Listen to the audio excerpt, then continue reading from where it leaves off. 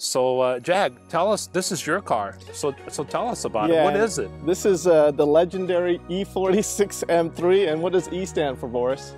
Engineering series. Engineering series, that's exactly right.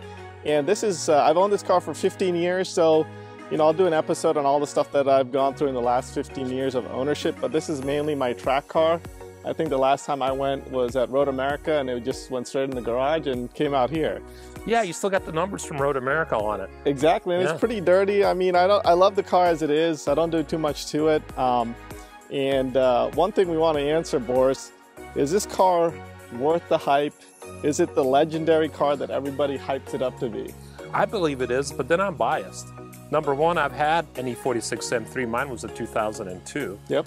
And I only sold it because I wanted to have a mid-engine Porsche.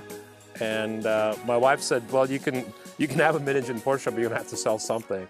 So sadly, I let the E46 go. I wish I hadn't, I really miss it. Yeah, I think there's some nostalgia there, because I think this is pretty much the end of the line for the ultimate driving machine before they got bigger, heavier, more tech, and away from, I believe, chassis dynamics compared to what they're more engine now. And you drove an M2 competition. You know how much engine that had, like how much power. Yeah, yeah, we'll have to do an episode on this M2 I just drove last weekend at Circuit of the Americas. But, I remember this car so well. I mean, the one I had. And I remember how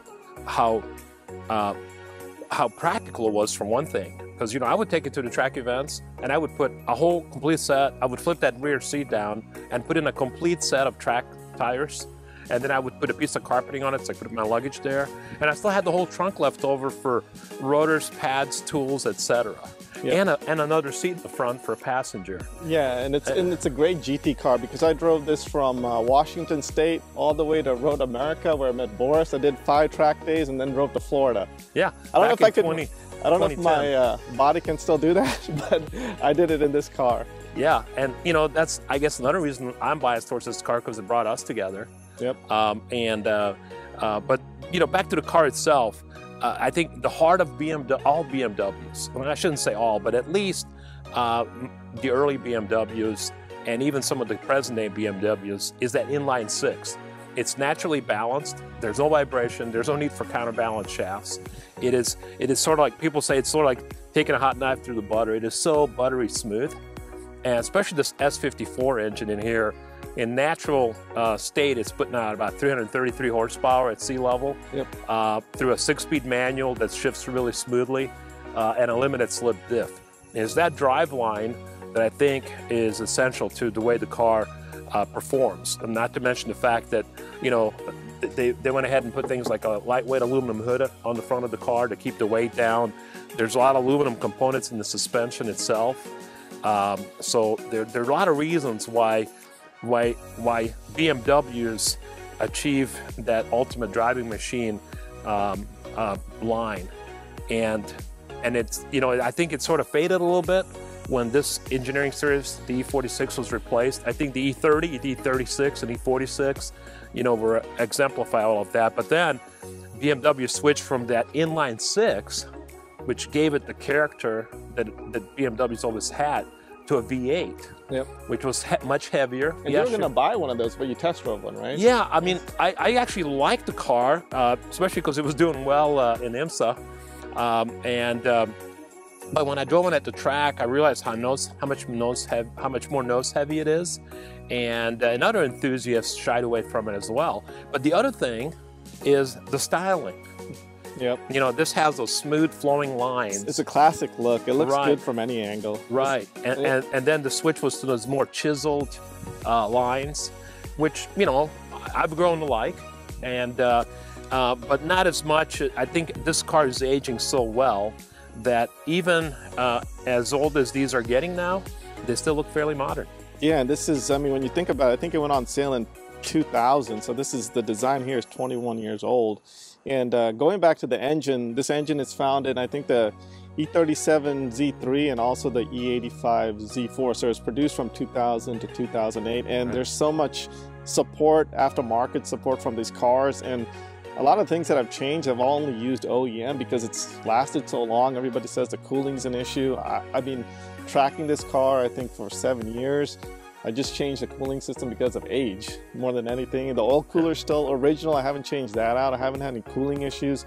You know, going back to the motor, it's pretty robust, cast iron block, aluminum head. I haven't had any issues with the head gasket, but a lot of people complain about, and I track it. It's the original clutch in this car. It's an amazing engine. Like Boris mentioned, it's the S54 V32. They created two versions of this, one for the CSL, which is the HP or high performance version. You know, it has over 100 horsepower per liter, which is back then was amazing. Even now it's an amazing engine, because if you look at I think the Coyote V8 5 liter, that's only about 92 horsepower per liter, and this is you know, over 100, I think over 104. And you only see those in supercars back then, and you saw this in a BMW. And again, it's naturally aspirated, so the throttle response is really crisp, very linear, which makes it ideal for heel-toe downshifts, makes it ideal for track days, but also it makes it a joy to drive on the road. Yeah. So should people buy one of these? Because when you look at it, they sold about 86,000, so it's not that rare, and it's probably the most popular two-door because it only came in a coupe at this time. So should someone buy this? Yeah, it's probably a little too late to get a really good deal on one. Yep. You know, it's one of many cars I shouldn't have sold. But you only know that after the fact. That's though. right, and usually a decade or two too late. Yep. And didn't Narain own one as well? Yeah, and he loved it. And Narain, if you don't know Narain, he had the 997.1 that we reviewed a couple of weeks ago. Right. And he still talks about it. I don't, you know, I've been a BMW enthusiast. I think the pin says 15 years, but the pin's at least 5 or 6 years old. And I don't know any of my fellow BMW enthusiasts that don't love the E46 M3. And not only the M3, but just the entire lineup of the E46. Whether it's the cabriolet or the station wagon, you know. And you had a E46 328? We had, let's see, my parents had one, our son had one, and we had one.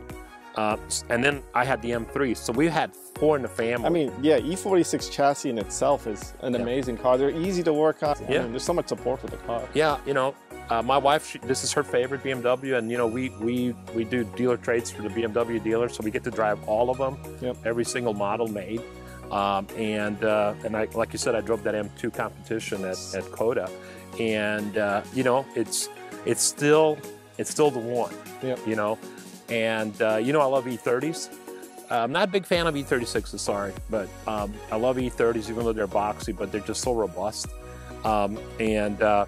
But when it comes to the, you know, just the overall package, the size, you know, it's not too big, it's not too small. The quality, you know, E30 was awesome, but E36, let's face it, things got cheapened up a little bit.